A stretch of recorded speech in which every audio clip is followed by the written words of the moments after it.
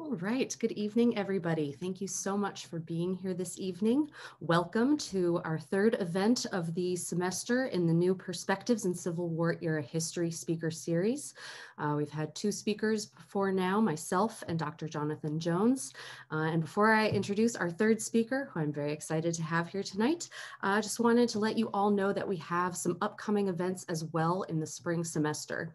We'll be doing some more speakers for the New Perspectives in Civil War Era History throughout the spring, so keep an eye out for those. And additionally, we will be hosting several Civil War weekends throughout the spring, particularly in March 2021, which will be really, really fascinating and exciting. The theme for that will be resources at war or for war. And so I encourage you to keep an eye out on the mailing list. I'd like to remind you all that we have several sources for checking in on new events and seeing what the center is up to. We have the website, civilwar.vt.edu, and then we have the Twitter page, which is available obviously on Twitter, Facebook, and YouTube, so you can reach us in several different venues. This event will also be posted on C-SPAN in just a few weeks, so keep an eye out for that. We'll be posting about that on Twitter and Facebook as well, and I just really look forward to sharing this with all of you tonight. This is a really exciting topic. I should introduce myself as well. My name is Dr. Caroline Wood Newhall. I'm currently the postdoctoral fellow here at the Virginia Center for Civil War Studies, along with the director, Dr. Paul Quigley. And I'd like to introduce, without further ado, our speaker for tonight, Dr. Adam Domby. Now, Dr. Domby, I'm very excited to have here with us tonight. He's an award-winning historian of the Civil War, Reconstruction, and the American South. He's also an assistant professor at the College of Charleston, and he'll be speaking tonight a little bit about his book, The False Cause, Fraud, Fabrication, and White Supremacy in Confederate Memory, which can be ordered from any of your favorite booksellers. So in addition to Civil War memory, lies, white supremacy, Dr. Domby has also written about prisoners of war, guerrilla warfare, Reconstruction, divided communities, and public history. So we'll be getting a little bit of all of that tonight, which I'm looking forward to hearing about. He'll be talking about lost cause myths, legends, and falsehoods, as well as the creation of Confederate monuments. And in examining tall tales, Dr. Domby will expose how white supremacy has long been connected to narratives about the past. Just as a quick reminder, we do have closed captions available for any of you who need it. And please feel free to use the Q&A function throughout the talk and start asking questions, which we'll get to at the end of the discussion. We'll have maybe 15 to 20 minutes to get through some of those. So without further ado, I'd like to introduce Dr. Adam Domby. Thank you so much and look forward to hearing your talk.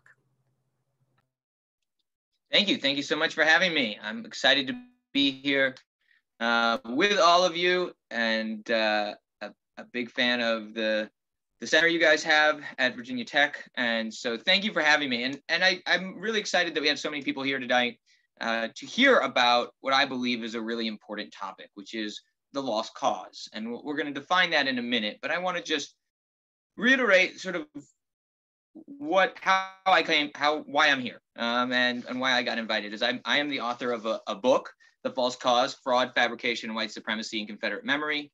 And its premise is that not only do we selectively remember the past, not only do we selectively forget the past, which we all, I think, know, we also just make stuff up. We literally just make up lies as a society to understand the past, the way we remember the past, as opposed to the way historians do understand the past, which is through rigorous research and sort of critical analysis. And so my research looks at the ties between lies and white supremacy and historical memory. And the book looks at everything from pension fraud to made up stories about deserters who deserted for love of their wives, to myths more recently of Black Confederates, which, just to be clear, did not exist. There were not Black Confederates. The Confederate military did not allow African Americans to serve. It was illegal until March of 1865 under Confederate law. But there is a myth that has been propagated for a variety of reasons. And so the book looks at that as well.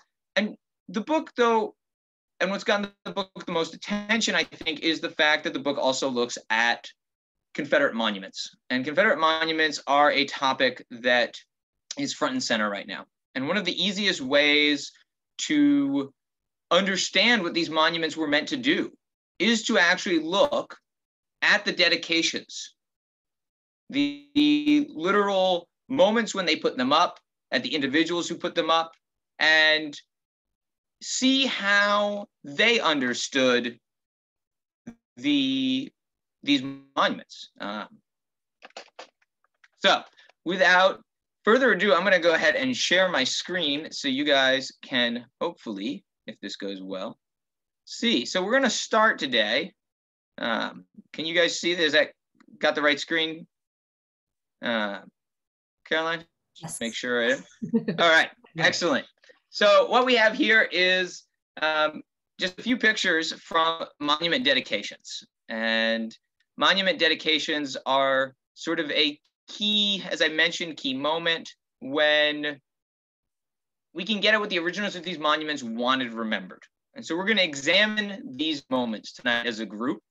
But before we get into the examples I want to talk about, I want to talk about the examples you guys can look at. Because one of the great things about the internet is it's now much easier to do historical research. And you can actually do research yourselves onto a lot of these topics. And so you can actually very easily, with things like newspapers.com, go and look up your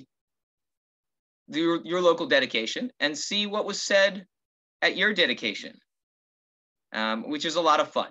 And so, sorry about that, making sure this works. So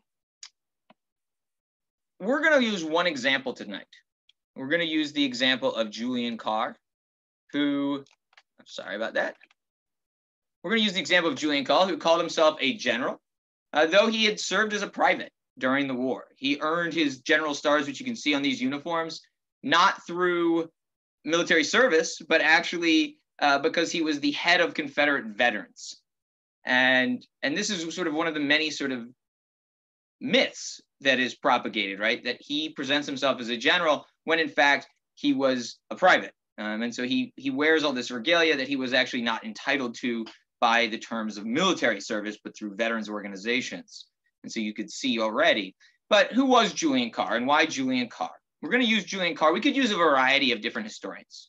Carr is not a household name right now, usually, but Carr was a North Carolinian industrialist. He was a major philanthropist. At one point, he was probably the richest man in North Carolina. He was the namesake of Carrboro, North Carolina, which is near and dear to my heart as I lived there for many years. He was a Confederate private, as I mentioned, the head of the United Confederate Veterans. So this was the sort of key veterans organization for Confederate veterans. He's the top guy. And so when he says something, it's representative of what those who elected him wanted him to say. He was a white supremacist. He considered himself a conservative. He was a Democratic Party leader. And he was perhaps the most prolific public speaker at Confederate monument dedications, at least in North Carolina, if not everywhere. I mean, he is always at dedications. If you look at his day planner, or you look at newspaper articles, you're always finding Julian Carr front and center giving a speech. And his speeches are preserved at the University of North Carolina at Chapel Hill. They have a bunch of his speeches in, and it's actually these speeches that led me to this project.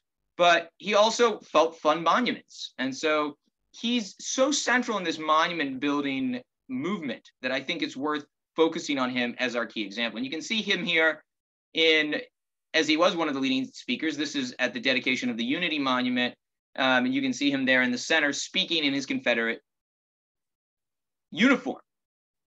And though through these speeches and fundraising, he was a leading propagator of the lost cause. And his mission was to recall the war in a specific way, which frequently overlapped with his goals around his political views. And he was very explicit that these monuments were meant to celebrate white supremacy. During these speeches, he would say as much. So it's not a secret. Now, I keep mentioning the lost cause. What do I mean by the lost cause? The lost cause is the narrative that Carr and others wanted recalled. And as I mentioned, I could do this with other people, but Carr sort of exemplifies it. And no person has exactly the same understanding of the past, right? Dr. Newhall and I do not always agree on every little aspect of the past. But when it comes to public memory, there are certain things that tend to show up again and again. Things that are sort of central key tenets we see again and again that are sort of central to what Carr wanted remembered and what others wanted. So for the lost cause is this narrative. It's a way of recalling the past, and it was propagated by Confederate veterans and their allies, especially their wives and daughters, that focuses on noble Confederates fighting for a worthwhile cause. And so I want to just sort of talk about some of these basic tenets, the basic lost cause narrative falsehoods, because I sometimes refer to it as the false cause.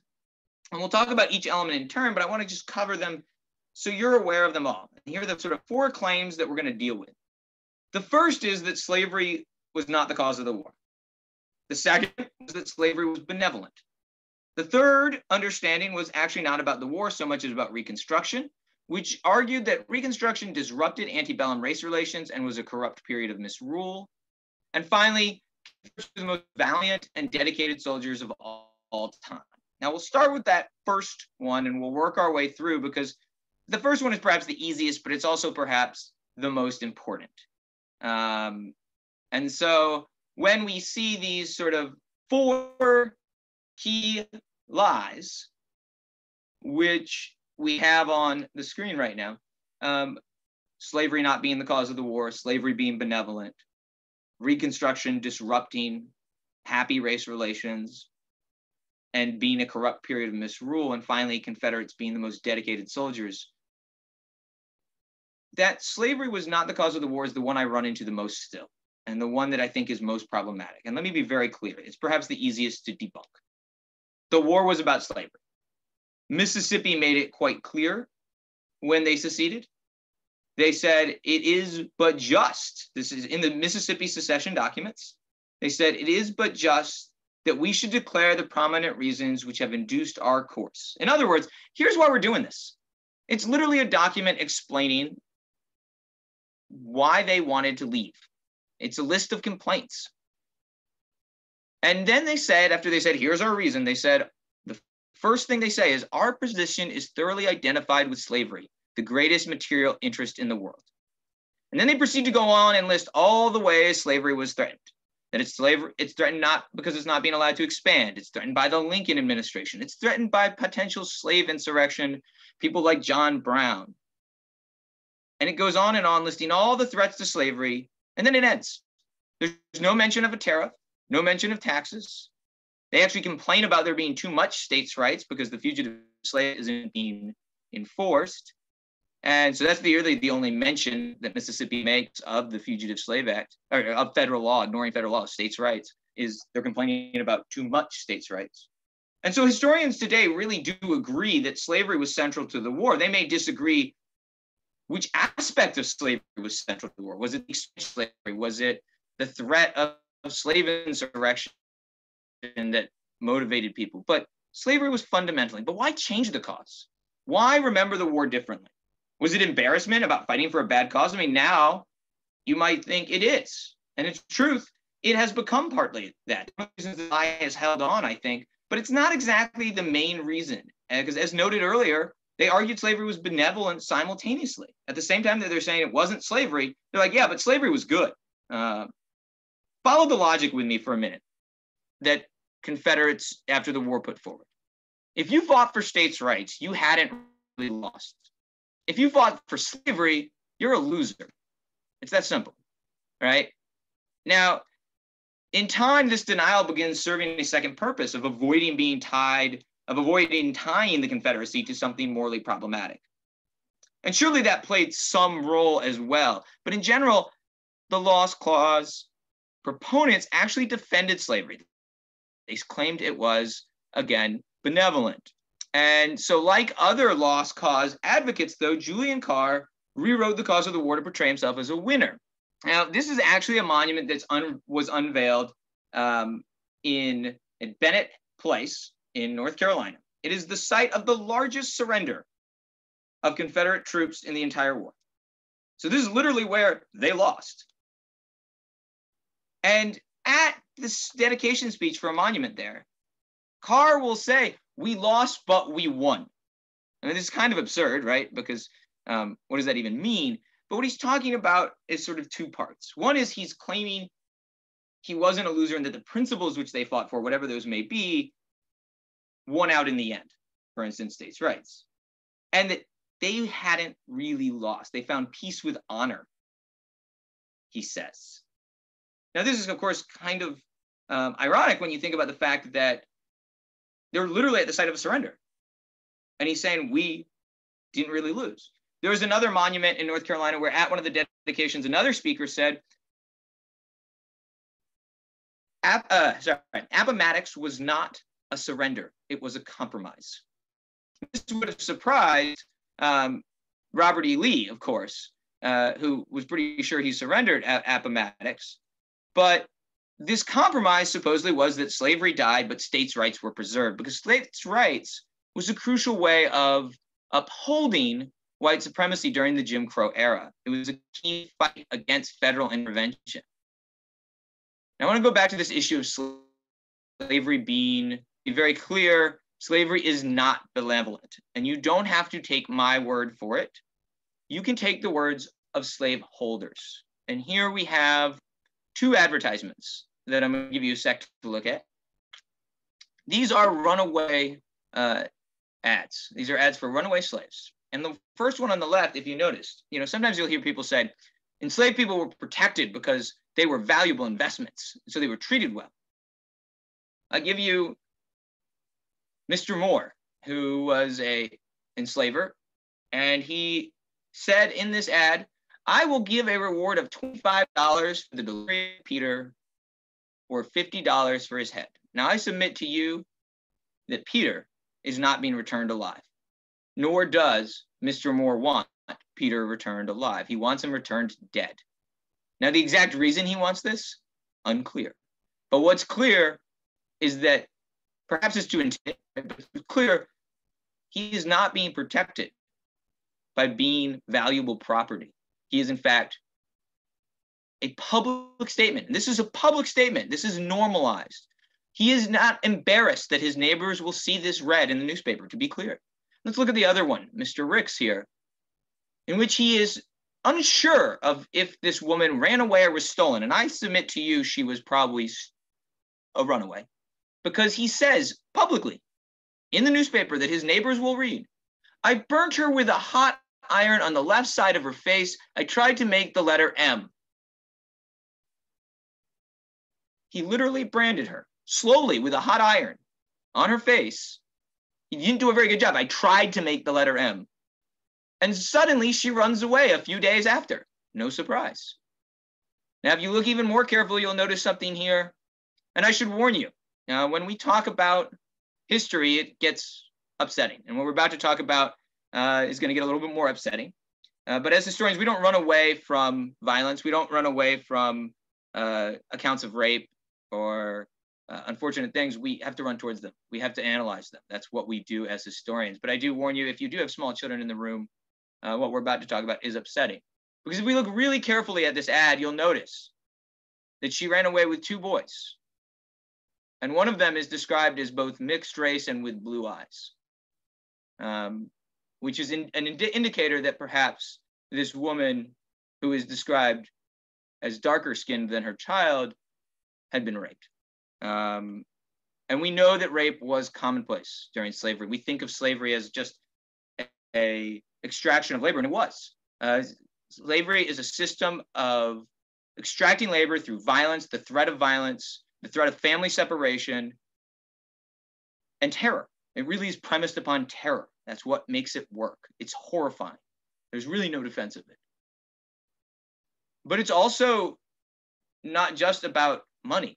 It's about power.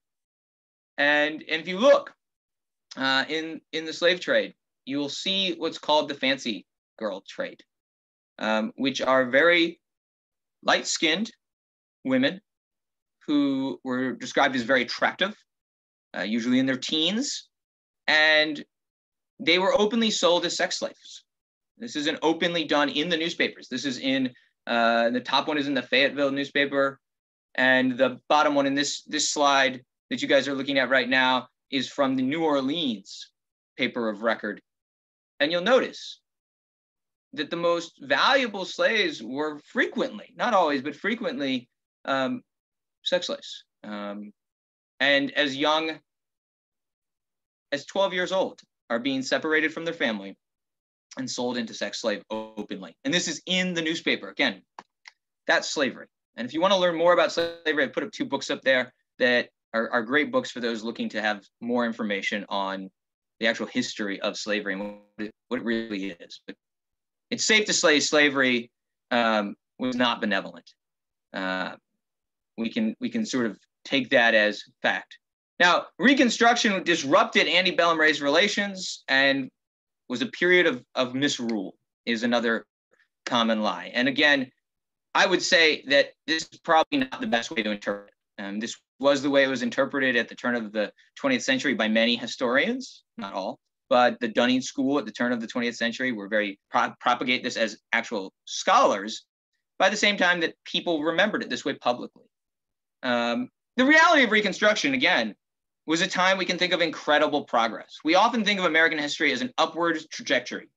We're always going upwards towards more freedom, right? You have the Declaration of Independence and then the Constitution, and then you refine it with the 13th, 14th, and 15th Amendment. And then you get the 19th Amendment, makes it even better. And then you have the Civil Rights Movement, which sort of seals the deal. And we're just always going towards more freedom. But the truth of the matter is, sometimes we go backwards. Reconstruction was a period where there was universal male suffrage, which was then undone. You had a moment in time when African Americans voted in overwhelming numbers across the South, where at least legally equal rights had been assured, where public education systems were founded in many Southern states for all. There were African American elected representatives who then were pushed out of office. And by 1901, there are no more, at least in the federal Congress, and it would be years until another was elected, right? So this backwards movement. The right to testify against your accuser. These were things that everyone could do suddenly. And again, I put up some books there if you're looking for extra reading, for those who want to know more about Reconstruction, because I can't go too deeply into what Reconstruction was, but it's the period after the Civil War, it's enough to say. Now, how did these lies uphold slavery? Or sorry, white supremacy. How did they uphold white supremacy? Now, during the Jim Crow era, which is, of course, the late 19th, early 20th century we're talking about now, these lies justify white supremacy. They were used ideologically to justify white supremacy. If you believe the South had idyllic racial relations before the Civil War, and that enfranchising African Americans caused bad race relations during Reconstruction, what would fix it? Returning a racial hierarchy. That was the logic being put forward by this ahistorical narrative. Under this ahistorical logic, the issue was not giving African Americans the ballot. That did not cause the violence of white supremacy. It was the, let me phrase this, the violence was caused by giving people the ballot, not by white supremacy. Reword that for a minute.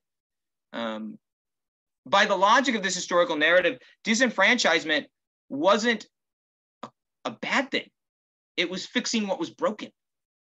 Now, in reality, we know it was an oppressive system, right? We all know that. But part of what the Lost Cause was doing is it was celebrating overturning the war's outcome. The 14th and 15th Amendment had essentially been overturned. If the 14th Amendment had been actually enforced, Southern states would have lost House seats due to the second section of it. Now, the 14th and 15th Amendment were seen by Lost Cause advocates as a mistake. In fact, Julian Carr, while in Manila, no less, so he's out in the Philippines, tells a crowd about Reconstruction in 1960. Now, take it from a Confederate soldier, the 5 years succeeding 1865 to 1870 were more horrible than 4 years of bloody war. Now, Though he was speaking in the Philippines, far from home, Carr was still celebrating this notion that white North Carolinians had made the world better by disenfranchising their African-American neighbors. And he went on to then celebrate that North Carolina had, quote, and this is a quote, kept untarnished and unpolluted the red blood of the Anglo-Saxon. So to him, these monuments are not only changing losers into victors, but they're celebrating not just the war, but overturning the outcome of the war. The overturn of the war's outcome. And again, as we see this, these overturning of the gains, they're saying this openly. And by saying that it's about states' rights at the same time, you then uphold states' rights as this key element in Southern society, which is then used again to fight back against federal intervention. At a Union County dedication in North Carolina, one speaker declared that the 15th Amendment was the most colossal blunder and crime in the history of the world, and he celebrated it being overturned as they dedicated a monument. This was common, right? This overturning of gains by African Americans at monument dedications can be seen again and again and again. And we're going to look at one more, and I want to look at it explicitly. The dedication of UNC's Chapel Hill Monument, which some of you may be familiar with by now. And this is the speech that got me into this topic. This is the speech that led me to write this book. I was not supposed to write this book. I was supposed to write a different book on guerrilla warfare, but I decided that this book was needed. And in many ways, it was what played out in front of me that led me to realize this. And it's like all dedications, started with somebody giving the monument to the veterans, and there's a series of speeches and celebrations, and here you can see a photograph of it. And then they had a Confederate veteran speak, and it was Julian Carr. And he does this typical speech. He talks about how many soldiers went to fight and how valiant they were and how devoted they were and the nobility of their fighting. And he talked about how they volunteered. And then he turned what he thought the monument would teach future generations. Now, this was a monument on a college campus, so it was aimed clearly at future generations. And he said the monument was about the success of overturning Reconstruction. And then said, let me tell you what I did. He didn't just say, I helped that we preserved the Anglo-Saxon race during Reconstruction by overturning it. He said that as well. He then says, let me tell you what I did. Let me tell you my part. And then he relates how he horsewhipped, and in his word, I'll quote, a Negro wench until her skirts hung in shreds, end quote. That's not an embarrassed statement. This is a statement of pride that he has given and that he sees as tied to this monument's dedication. He was proud of doing this. And we often think about racism, about being hatred, but it's about power and social order being maintained. We'll talk more about that in a minute. Carr never says he hated this woman. Indeed, he considered himself a friend of the Black community. And at the same time as he considered himself a friend of the Black community, he was a proud Klan member. And so this is a worthwhile takeaway, if you take nothing else away, that racism and white supremacy don't require hatred. It's about power, opportunity, privilege, social order, and inequality. Those are the key elements necessary. Is hatred part of it or propagated by it? Yes. Does it help motivate it? Yes, but it's not required. It's created in many ways by these elements. And Carr was quite proud of his violence. He not only told about this assault on the unnamed woman, we don't know her name yet, although research does continue on that. He announced in 1921 he'd been a member of the original Klan. And in 1923, he announced he'd been a member of the Klan. So he was quite open about his part in Klan violence and Klan participation. Oops, sorry. And as I mentioned, Carr saw himself as a friend of African Americans. he was considered a moderate by many. Now, he's only a moderate if we ignore the existence of non-white supremacists he campaigned against. If we ignore the presence of Republicans and African Americans who were running for office, he was a moderate in the Democratic Party of 1900. This is before the party realignment of the 20th century. But he would lay out these issues as that he was a friend of African Americans so long as they maintained their place.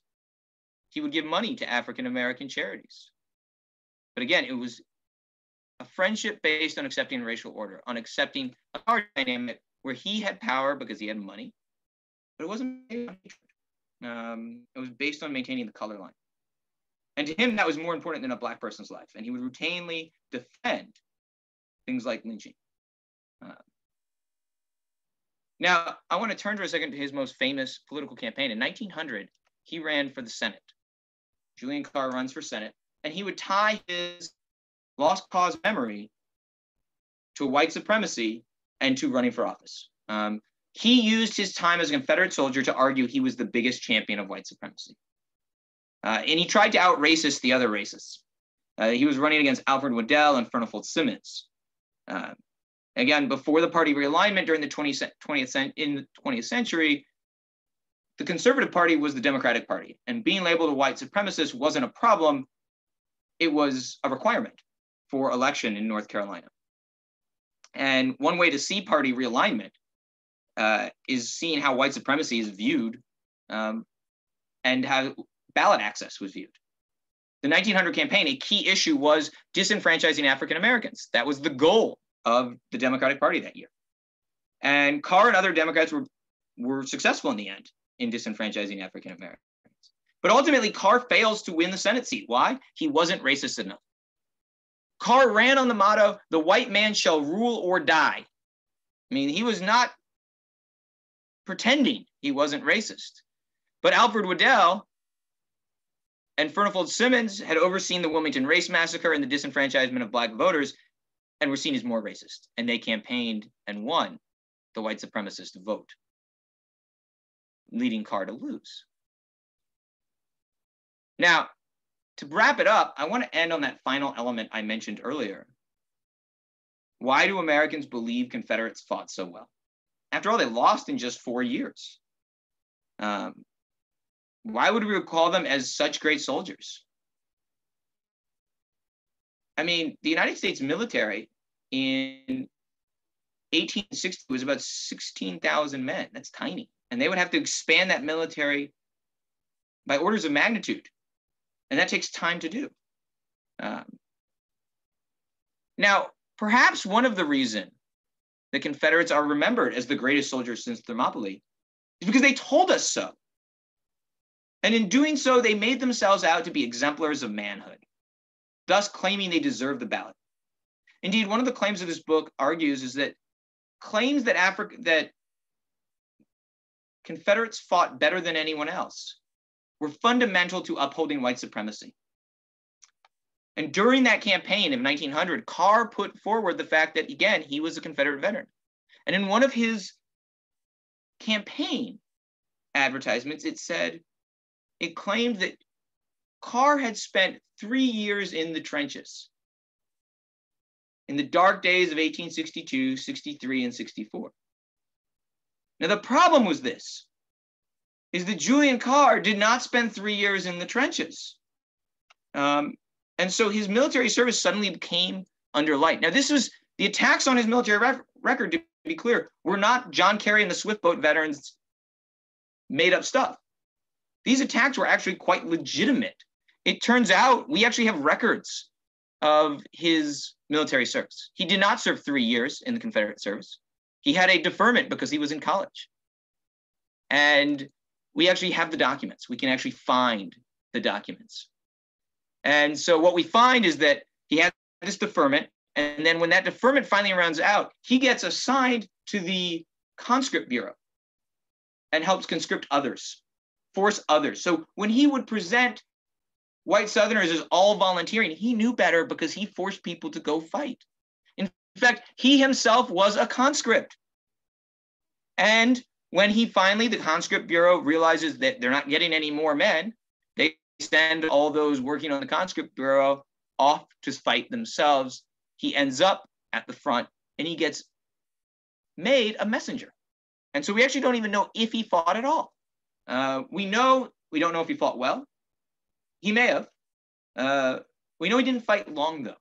And we know he didn't volunteer despite often telling us he did. So he was stretching the truth at the very least of his own military service. So did Confederate soldiers fight better than any other soldiers ever? This is a fundamental question that I often get asked. And the answer is I don't know yet, to be honest. And I think it's worth acknowledging when we don't know something. They certainly were not as uniformly devoted as some historians still depict them. And it seems that at least part of the reason we think that they're so devoted is early 20th century racial politics. This memory that all whites supported the Confederacy uniformly provided a historical narrative where whites voted as a bloc, where all whites would vote together. It justified whites voting a certain way. It was also used to justify disenfranchisement with claims that white men had earned the vote by showing their valor as Confederates, while Black men had not, despite the fact that thousands, in fact, over 100,000 African-American Southerners had fought for the United States military. Again and again, though, literacy requirements that were only for African-Americans due to the grandfather clause were held up as justified because white men had proven themselves already during the Civil War, once again, ignoring Black Southerners. But when did facts ever stop a good story that was useful politically? And so it was used to justify terrible things through lies. And so I could give an entire talk about how we recall the Confederate war effort and different Confederate commanders. We don't have time to do all of that. So what I want to sort of remind you is we have a lot to find out still. We need a reassessment of the Confederate soldier. And if you want to know more about how Confederate soldiers were misremembered, you can buy my book. And for those wanting other books to read about the lost cause memory, I just want to close by just sort of giving a quick shout out as a few good places to start. In addition to my own book, Carolyn Janney's Remembering the Civil War, David Blight's Race and Reunion, and Karen Cox Dixie's Daughters all do an excellent job explaining how lost cause memory functioned, along with other forms of memory as well. Because it's worth noting, lost cause memory was the memory of white Southerners. There's an entirely other memory that African Americans have of the war. There's an entire other memory that Northern whites have. And one of the things the book talks about is there's actually a memory of white Southern Unionists that largely is erased, but is worth remembering as well. And the book talks quite a bit about that in chapter 3. But I'll close there for questions, and I'll be happy to take any questions. And I know that Dr. Newhall has probably gone through them and has some to ask. Yes, I do. Thank you so much, Adam. That was wonderful. All right, so we definitely have some questions that I think really harken to some of the things that you were talking about throughout this lecture. And I'll start with one, which is, that idea that not all white people in the South were uniformly committed to the cause, right, to the Confederacy. So there's one particular question about Western North Carolina exhibiting quite a bit of support for the Union during the Civil War. So the question centers on, was white supremacy also exhibited there as well? Do we see these kind of similar commemoration efforts, even though there is support for the Union? Yeah, this is a great question. And I would actually say it's not just Western North Carolina. We all know Western North Carolina, the Appalachian Mountains, people always focus on that. There's a small population of African Americans, less slaveholders. So it's a place where people assume will be ripe for unionism, and indeed it is. There's plenty of dissent, if not unionism. And I want to draw a distinction here because I think it's worth remembering. There are those who oppose the Confederacy just because they don't want to go to war and conscription pisses them off, or that they think the best way to maintain slavery is to stay in the Union. There's a lot of reasons why someone might not support the Confederacy, and they're everywhere. There are somewhere in the order of 100,000, if I remember correctly, white Southerners who serve in the United States military. Now, to give you some scale on that, that's bigger than the Army of Northern Virginia ever was at one time. And that's a massive shift of manpower when you think about it. And so this shift in manpower is important to the war, but it's everywhere. And one of the things the book talks about is it talks about the way that there was a memory for a time of principled unionism. And indeed, if you look at during the Reconstruction era, there are this whole political campaigns to get the unionist vote, where people are trying to appeal, saying, I didn't treat deserters badly. I didn't treat conscripts badly. The other guy did. Vote for me.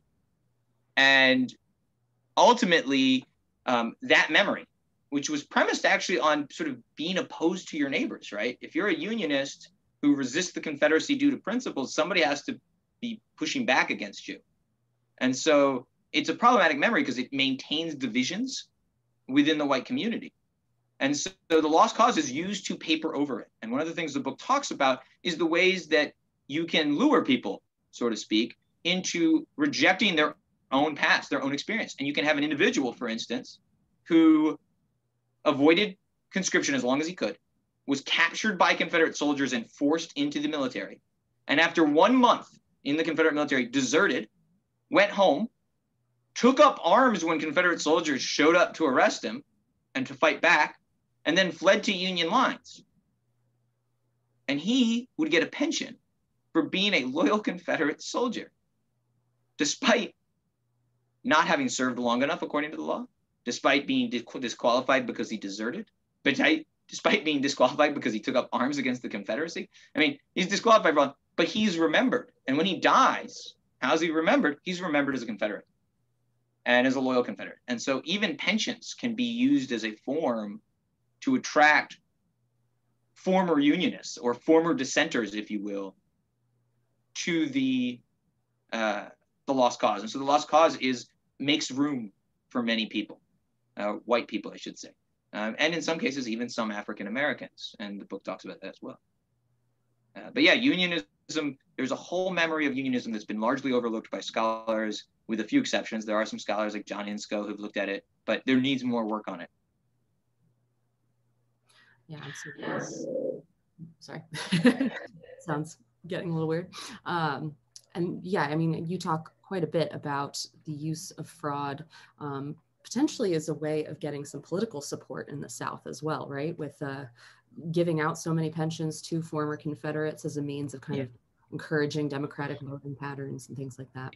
It's overt. I mean, they literally bribe people. They literally have letters in the archives where somebody writes, a government official, and is like, my pension got taken away. People called me a deserter or whatever, you know, or I made too much money depending on how he lost his pension. I promise I'll vote Democratic if you give me my pension back. And on the top of the letter, scrawled by a government official, is write back, tell him he'd get his pension. It's like October 12th. You know, this letter is being replied to saying, we'll give you your pension because, you know, November's around the corner. And the guy gets his pension back. Sure enough, you can actually track these guys losing their pensions when they're detected. So every so often a deserter gets detected, someone complains, they lose their pension. Like within a year, they get it back. It's not enforced because ultimately, as long as you're willing to toe the line on the lost cause, it's a cheap way to keep people politically loyal. It's a form of spoils. And it's also from the point of view of the government, right? If you're a county official, you're going to have to take care of if you have someone who's really, you know, poor, someone really poor off, who needs to be supported, they're elderly, you know, they're in their 80s and can't take care of themselves. There's no welfare yet. There's no sort of safety net at all. And it's the county's responsibility to take care of unless you get this pension, right? So you have letters in there where, you know, you have people being like, oh, we don't know if this guy, what unit this guy was in, or really if he ever served, but we really need this pension for him. Can we get him a pension? I mean, because it's a way of also providing welfare only to whites. And this is the sort of interesting thing. It's a form of providing welfare to elderly white men and elderly white women because their widows get it. And then a very small select group of African Americans, literally tiny number, who serve their own purpose, are able to often get a smaller amount of money, very small amount of money, if they sort of promise to support white supremacy is basically the gimmick. And so Yeah, I mean, pensions are a tool of power because money is a tool of power. I noticed there's a question in here about philanthropy. And I just sort of glanced at it, that, yeah, Carr donated lots of money to African-American schools, and he was even praised by various African-American intellectuals as being a friend of the neighbor of African-Americans. And here's the thing. The reason they were dependent upon his money, upon his donations, was because of the policies he pushed that didn't fund African-American education. And for them to get that money required them to toe the racial line. And he would actually give speeches where he would say as much. It would basically say that to African-American graduating classes, he got invited because he'd given all this money, right? He got to give this speech to them where he says, stop telling Northerners that you're being mistreated in the South, or things will happen to you. As long as you don't do that, though, you'll be okay. I mean, so he's using history as a threat frequently, and he's using his money as a tool of power. Because in a capitalistic society, money is power. And so the dependencies, yes, is he not as terrible as some of his contemporaries? No question. But he's definitely had no qualms about that violence, and that money was premised upon his requirements being met, right? And if you didn't meet those requirements, you don't get that money. And so the people who are praising him are frequently doing it because they have to praise him to get that money. So take that praise with a grain of salt. I want to get on that taking things with a grain of salt train. We've got a question about how, given Carr's lies, exaggerations, fabrications about his service, how much can we really believe in what he says? So when he claims that he horsewhipped this woman in the streets, and does it even matter, if he did or did not do it, so long as he's saying it? I mean, the fact that he's willing to brag about it, I think is telling, right? I think that's the first thing we have to say. Right? It's definitely the case that we need to be clear on that. There is evidence that was discovered by Brian Fennessy, discovered evidence that the whipping did happen. There is an account, it's in 1866 or 7 though. There's an account of the Carr boys, I think, if I remember the quote right, whipping. It's like a hard document to find. It was in the National Archives, I think, is where he found it. There's a report though that the Carr boys basically had assaulted someone. And so there is an assault, whether that's the same assault and he's off on the date, or it's a second assault is really the question I have, because it could very well be a second assault. So do I think the assault happened? Yeah, I do. I don't think the assault is made up because there is that other document that we found from Reconstruction. The question I have is, was it in 1865 like he claims? He claims it's in 65, or was it 66 or 67? It's an easy thing to misremember, perhaps.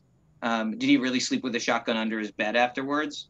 I don't know, but probably not. But that's not a good, safe way to sleep with a shotgun under your pillow. It ends badly. Don't do that. But yeah, no, I think we can trust him that he really did assault it. But ultimately, I think, yeah, it almost doesn't matter because we know these assaults happened by other people, and he's celebrating them regardless of whether he did it or not. Absolutely. And so thinking about these distortions and falsehoods that are common in war memories across wars and among all types of veterans, how do you reckon with things like the monuments being put up to aim messages at other groups like white moderates, Republicans, Democrats, and also thinking about waving the bloody shirt in conversation with the lost cause? How do you evaluate those kind of two different strains of memory coming out of this period, and how do we put them in conversation with one another? Yeah, I mean, there's pushback, right? I mean, I think this is really valuable. And when we talk about, people often say, well, people don't know better. They didn't know it was a lie. I've gotten some pushback with people rejecting my argument that these are lies, that these are knowing lies and not just mistakes, right? And this is the same debate we have today when we talk about how the media deals with lies in politics. Do you say he's lying when the president of the United States lies, or do you say he's mistaken? And that's a really important thing. And basically, one of the ways you know it's a lie is that people keep telling him, hey, that's not true, and he keeps saying it. right? So if you keep saying something when we've been told it's not true, it's clear you know there's a counter narrative. And the same thing happens here. Julian Carr knows slavery is the cause of the war because he keeps telling people not to say slavery is the cause of the war, right? He knows somebody's pushing back, and he knows it's important that people not toe that line. He knows the stakes. That's why he literally will say to an African-American audience, buy into this narrative of history. And interestingly enough, when he's talking to different audiences, he'll hedge on the causes of the war. He'll actually sort of acknowledge slavery plays a role when he's talking to African Americans, because African Americans would, if you look at the war from his perspective, right, African Americans not running away when the war would determine their freedom and staying loyal as he sees it, makes Confederate soldiers all the more impressive, and it makes the Confederate all the more impressive if the war is about slavery. And so it's the one time he's okay talking about. So they know it's a lie. And so you have these counter narratives, and they're in conflict, right? Frequently. And ultimately they find common ground at times. And it's messy when you have different narratives, right? And so you find this common ground, and some people sort of see this as a reconciliation or a reunion at the expense of African-American memory. And I think that's not inaccurate. But it's also an accepting of certain narratives that benefit both sides. So, for instance, the aspect of the Confederate, if Confederate soldiers are the greatest soldiers ever, and you're a Union soldier, or a former Union soldier, having Confederate soldiers be some of the greatest soldiers ever is great, because it means you fought better than the greatest soldiers ever, right? It makes you better. So if you have basically the two greatest sides ever fought each other is the story, you'll buy into that because it pumps you up as well. And so elements of the lost cause are designed to accept other people in, and to be sold outward. It's not just for domestic consumption. It's for consumption in the North, in the West, and internationally. As I mentioned, cars pushing this stuff out in Manila, in the Philippines in 1916. And ultimately, the lost cause memory becomes heavily dominant in how we understand Reconstruction for a long time, and it's now been displaced, at least academically. But there's still plenty of people who see Reconstruction as this great tragedy that it was instituted, as opposed to a tragedy that it wasn't continued. But it's used to justify things like apartheid in South Africa. When you look at the guys who are designing apartheid, one of the ways they justify is, well, we can't do what they did in the South during Reconstruction, or things will go bad. We can't give the vote to African Americans. And so they're using this example. And so these myths, these memories, are definitely in conversation with other strands of memory. Does that answer the question? I'm not sure it does, but. I like that. Hey, you'll have your email ready and available for anybody who wants to ask further questions, for sure. Yeah. So yeah, getting into that as well a little bit more. Somebody asked if you could speak a little bit more about how the Lost Cause turned the Civil War into a white man's war and subverted African Americans' part in fighting the war, and how that played into white supremacy. Just how did that transition happen, where we have this 200,000 men strong force of African Americans fighting for the war, really affecting victory towards the end years of the war itself? How did that change over time and become this kind of white supremacist memory of what the war was? Yeah, I mean, so African Americans after the war are like, hey, there's a right side and a wrong side, and this was a war about freedom. I mean, they're clear on what they want this war remembered as. At least some of them, they're literally, Frederick Douglass is out there saying there's a right side and a wrong side. And this memory of Black male military service is supposed to convince people that, hey, we've earned the ballot. And they say that. You have African Americans who are like, I've earned the ballot. I fought. Lincoln, in his last address before he dies, says, he had historically not been in favor of enfranchising African Americans, but he says, those who served should probably be enfranchised, essentially. So Black military service is a key political tool in the memory of it. And so one of the reasons is it has to be forgotten. And this is why you won't find in the early 20th century, you'll never find anyone claiming they're Black Confederates in the early 20th century. You'll find lots of claims of loyal slaves. Because if Black men could serve, and could serve well as white men, then the argument that white men should be allowed to vote and Black men shouldn't dies real fast. And so they erase African-American troops from the United States military in their memory of the war, largely. The other sort of, so that I would say that they push back against it heavily, and African-American memory pushes back stronger than any other form of memory against the lost cause. And you see African-Americans push back. That's where you get them. African-Americans have been objecting to the lost cause since it formed. In fact, Ethan Keitel and Blaine Roberts have said that the lost cause really starts as a counter narrative to African-American memory. And I think they're right.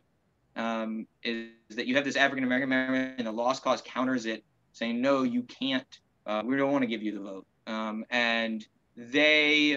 So this erasure is really interesting because one of the things that happens in this erasure is that it's accompanied at the same time by this myth of loyal slaves. And this myth of loyal slaves later gets remembered as Black Confederates. And what you have in reality is you have African-Americans impressed to labor for the Confederacy. And these documents are fascinating that you can find about this impressment. Lots of these impressed individuals run away, and they, some people don't want to allow their enslaved people to be impressed, but they don't have a choice. They're forced to dig trenches, basically, or whatever other service they're put to labor for the Confederacy. They're not given arms. They're not considered soldiers. It's very clear. And in the early 20th century, when they're given these pensions, they're being remembered as loyal slaves. And they'll say as much. These are not soldiers. They say in all the documents, these are not soldiers. These are slave pensions. And the pensions are worthless. They don't transfer to the widows like a veteran's pension does. They're not authorized at the same time. They're authorized later. And they're secondary. They don't get funded as much. So like if there's not enough money, they get cut first. I mean, it's very clear these are second-tier pensions. And these have become now remembered as Black soldiers. These documents about these pensions are now remembered as Black soldiers, but they weren't remembered as Black soldiers when they got the pension. They weren't remembered as Black soldiers when they were forced to labor. In many ways, many of them, I would argue, likely saw these pensions as an early form of reparations, back pay for the labor. In fact, one of them actually has a comment by the guy in his pension. He says, I worked for 6 months and I've never yet been paid. And that's why he's applying for his pension. All right. So he's like, I'm waiting for my back pay. And so you could see these as an early form of reparations, even, interestingly enough. But what's weird is that some of the pictures even of African-American troops from the Civil War have been reinterpreted inaccurately as pictures of Black Confederates even. So you see a 180-degree turn. You not only erase African-American troops, you create African-American Confederate troops as being tied to racism becomes unpopular. Really Kevin Levine has written an entire book on it. I've written 2 chapters on it. But I think the 2 books go together well, but they did not see themselves. In fact, those African-Americans who said, I was a soldier, have their pensions rejected because they say, oh, you must be lying. Those African-Americans who say, I dug trenches loyally and stayed loyal to my master, they don't investigate, even if some of them were like 4 years old when the war ended. And I'm pretty sure they didn't dig trenches as a 4-year-old. So, I mean, again, it's all about memory. It's not about reality. On that pensions question, there are a couple questions from people in the audience about how Confederate pensions were even paid for. What was the source for those sources for these? So this is a really important thing because federal pensions for the U.S. military, right, the Union, if you will, but I like to call it the U.S. military, they were paid for by federal tax dollars. The U.S. government pays them. Confederate pensions are different. They're funded state by state. So every state has a different system. They're all slightly different. They start at different times. They all tend to be around the same period. I mean, they're all within, they all sort of expand in the early 20th century. I'm overgeneralizing a little bit here, but they're less than federal pensions because they're paid by state tax dollars. There is this plan at one point to try to expand it and try to get the federal government to pay it, and they never do it. There are no Confederate soldier ever receives a pension from the U.S. government. by the time any laws are passed that authorize such pensions, all Confederate veterans are dead, and the only ones left are fake veterans. And so there is no Confederate pension ever paid by the federal government to a Confederate veteran. And then in many states, not all, widows are eligible. And exact eligibility varies again from state to state, whether you had to be disabled or not and how much you got paid. They had different amounts based on disability, right? If you're 100% disability, you get more money or less money, and it changes from year to year. But only, I think it's 5 states, if I remember correctly, give pensions to formerly enslaved people who were impressed laborers. And all of them are later. And in some cases, they actually like backtrack from it because they're like, oh, we don't want to have to give that much money. And so they actually like have debates about whether we should deauthorize it. So like South Carolina has too many applications, and they're like, that's too much for us to pay. So we're going to change the rules and make it more strict on who gets it. So these pensions are state level. They're run by the state, and then there are county boards that administer them. But they're minuscule compared to the federal pensions when you think about amounts of money. I mean, not minuscule, but significantly smaller. Yeah, great answer. Thank you. We've also got a few questions about monuments throughout this period. One asking whether Civil War monuments in the North were being erected around the same time period as these Confederate monuments. If so, is this an attempt to counter Northern self-celebrations as well? And another question is, can you compare the motive of Confederate monument building with those of Northern monument building? Yeah, so these are great questions. First off, there are some Confederate monuments all over the world. I mean, you can find them. There are Confederate monuments in like California. There's one in like LA, if I remember right. There was one in Boston, or there was, it's been removed now, that was the site of where prisoners are. So the ones in the North tend to be either at battlefields or at former prison sites, or in border states, places like Kentucky, right? Kentucky becomes, there's an old saying among Southern historians that Kentucky joins the Confederacy after the war ends, because 2/3 of Kentuckians who serve in the war fight for the United States, and 1/3 fight for the Confederacy. Yet it's largely, like, if you go to their commemorative landscape, it's far more Confederate, right? Because this is about, when we're talking about monuments, you can learn a lot from monuments about the period they're put up, but monuments don't teach you much about the thing they nominally commemorate, right? They teach you far more about the Jim Crow era than they teach you about the Civil War. And frequently they're inaccurate. You see these monuments that say, no nation rose so fair and white or fell so pure of crime. And there's one of those 10 miles from Andersonville. I mean, wow, right? Nearly 13,000 Americans die there. And it's like, I'm not sure they rose so fair and white and fell so pure of crime when you're that close to Andersonville. Is a real interesting statement. And I think it's on purpose, right? It's pushing back, right? Again, you have this conflict between narratives of the war. But the monuments put up in the North largely were aimed at specific sort of sites, right? They're not more general, usually, at least the ones I know of. I don't study Union monuments or monuments up North. There are people who do.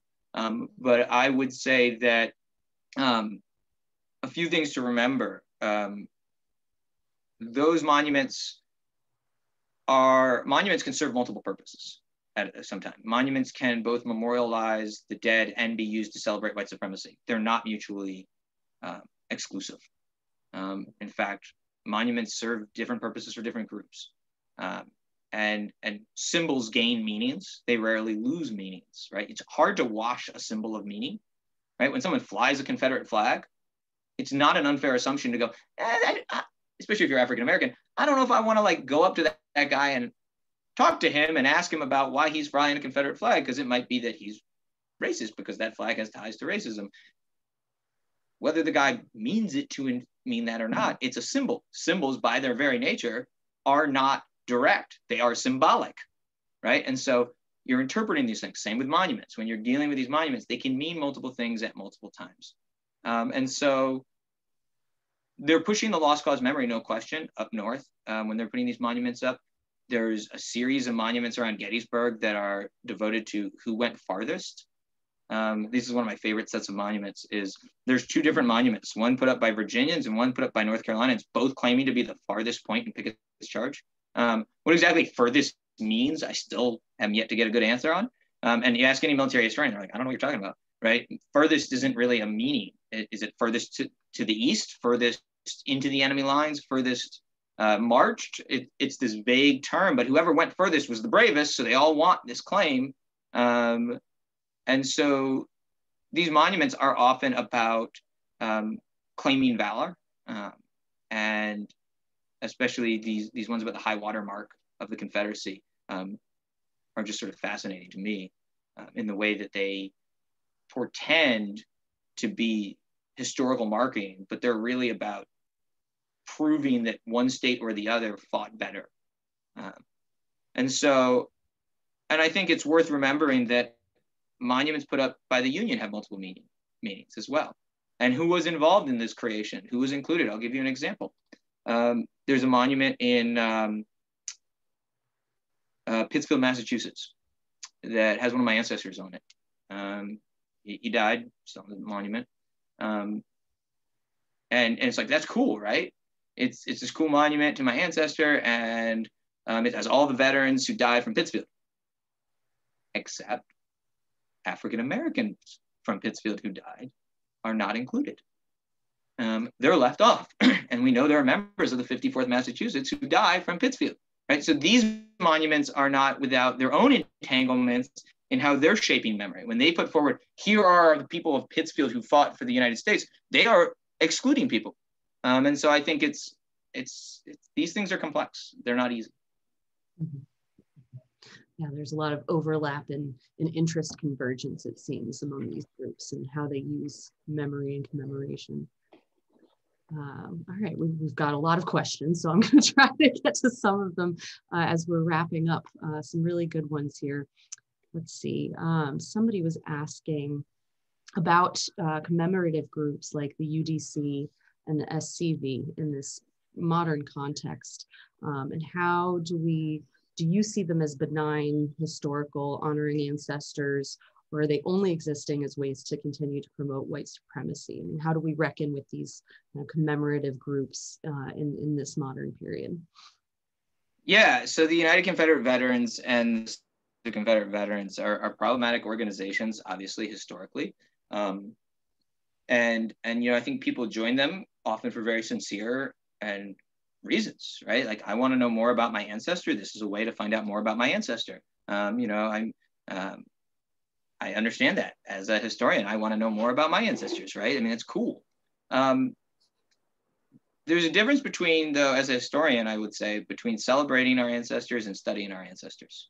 And a lot of times people are hesitant to find out facts about their ancestors that aren't so happy. Like, give you an example. I once helped a gentleman who was doing some genealogical research. And I won't say his name, but I found his ancestor, and his ancestor was in the brig of a US Navy ship repeatedly because he was drunk. And it's like, he suddenly was less interested in the research I was providing him about his ancestor when he found out his ancestor was not this naval hero, but actually in the brig because he was kept being repeatedly had been in trouble for being drunk, right? People don't want to know the bad parts. And so I think the problem that these organizations often face is twofold. One is their historical legacy, is that they have been tied to white supremacy since their founding. And it wasn't an accident. They were open about this, that this was about white supremacy. And so I think that, people have talked about how, the Sons of Confederate Veterans in recent years or the last 30 years have been taken over by white supremacists. And there's these conversations about sort of battles for control of these organizations in the modern era. But these organizations had historically been controlled by white supremacists, and individuals in the 80s and 90s had tried to move them away from their white supremacist roots, and they're moving perhaps back. But I think the sort of unquestioning belief in heroes, and the unwillingness to think critically about our ancestors is inherently problematic, because what it says and the obsession with owning the past, because these monuments present an exclusionary memory, right? If this is they're trying to erase my history, but these monuments are already erasing someone else's history because they're not inclusive of the entire story. They're only telling part of the story. And so it's an inheritance in many ways. And so I personally do not belong to any of these organizations, obviously. And but they are problematic organizations because they still push narratives that are used to uphold white supremacy today and justify white supremacy today. Whether knowingly or unknowingly, they are pushing a narrative that allows a white supremacist view of the world today. And that's a problem. Because A, it's ahistorical, and B, it's justifying white supremacy. And so I do see these organizations as really problematic, but I think they've always been problematic for a variety of reasons. I don't know if that's a good answer, but it's an answer, I guess. It's the best we can do sometimes, right? Yeah. Great. All right. Well, I'll end on one last question then, and I think that kind of fits into what you were just talking about. Do you think that there were a few, quote unquote, legendary Confederate commanders' reputations like Robert E. Lee, Stonewall Jackson, Jeb Stuart, who've become generalized in uplifting the view of Confederate soldiers as part of this lost cause memory? Like you said, kind of this hero connection. Can you say that one more time? This kind of heroic connection, connecting general soldiers to the reputations of these great generals. Yeah, I mean, the generals are clearly become examples, right? They become sort of the exemplars, and they're part of the lost cause, and they're key to the lost cause. Robert E. Lee becomes the saint of the Confederacy, the patron saint, you could argue, of the, and there's plenty of lies about him. You could write an entire book about the lies around Robert E. Lee. And there's some great books that debunk a lot of these lies. For instance, Reading the Man and The Making of Robert E. Lee are two big books that do an excellent job of this for those looking for more reading. But yeah, the sort of creating these heroes out of generals is a parallel to creating this hero of the common soldier, right? You have these common soldier monuments that are the sort of stand-in for all Confederates, and then you have these monuments to Robert E. Lee, Stonewall Jackson, and they're remembered as the world's greatest generals, right? And there's a problem with that memory in my mind, and that is that it's uncritical. It's just not critical of the fact that, for starters, they lost. Let's start with that issue that we don't really always talk about. The fact that the Confederacy loses. That's one aspect of the lost cause that I think people forget, is how much it sort of shifts our understanding. But yeah, I think that the generals are a fundamental part of remembering Confederates. The soldiers are the Spartans, and Lee is their leader, just like I'm forgetting the Spartan general's name now that I'm on the spot. But Leonidas. I forget which general it is, but anyways, I'm not a classicist. But they're always, sort of comparing them. And so celebrating Robert E. Lee as the perfect Southern gentleman is part of the lost cause, in the same way that remembering Confederate soldiers as the greatest soldiers ever was. And they come together because it helps explain loss, right? You have the old joke, Robert E. Lee didn't surrender. What was it?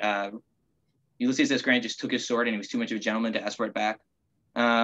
Is like a joke I heard growing up. It's a terrible joke, that Robert E. Lee didn't surrender. He just had his sword stolen.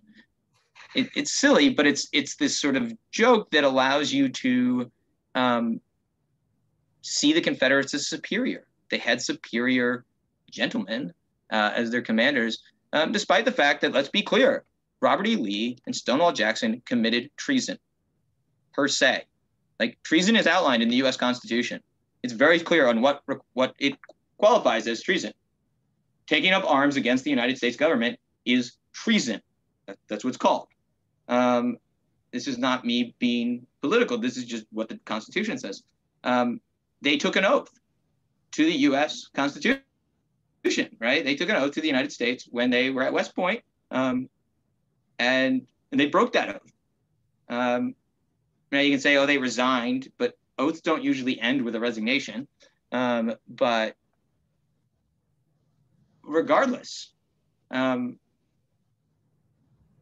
know, that aspect of them is erased in the same way that Robert E. Lee being remembered as kind to enslaved people, despite the fact being remembered by enslaved people as a terrible master who was horrible, and who separated families. And we look at the documents, it turns out Robert E. Lee was very much an advocate for slavery and very much tried to maintain enslaved people himself. And so this rewriting, these lies, they apply not only to the big picture, but the small picture.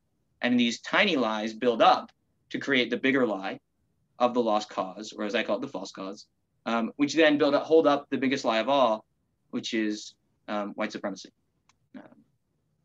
And so that's sort of the structure of how these lies work. Great. Well, thank you so much. We've reached the end of our time here, so I'll just wrap things up with us here tonight. But thank you so much for being here. Dr. Domby, was really fascinating. And I'm sorry we didn't get to everyone's questions. We had quite a few coming in there towards the end. So thank you, everybody, for your interest. Please feel free to forward your questions that we didn't get to Dr. Domby, to myself, Dr. Quigley. We'll be happy to engage with you moving forward. This will also be posted on C-SPAN and the VCCWS YouTube website. So keep an eye out and we'll keep you all informed. But with that, I want to say thank you so much again. Appreciate having you here tonight, Dr. Domby, and thank you everyone for being here as well. And we'll see you all soon, come spring.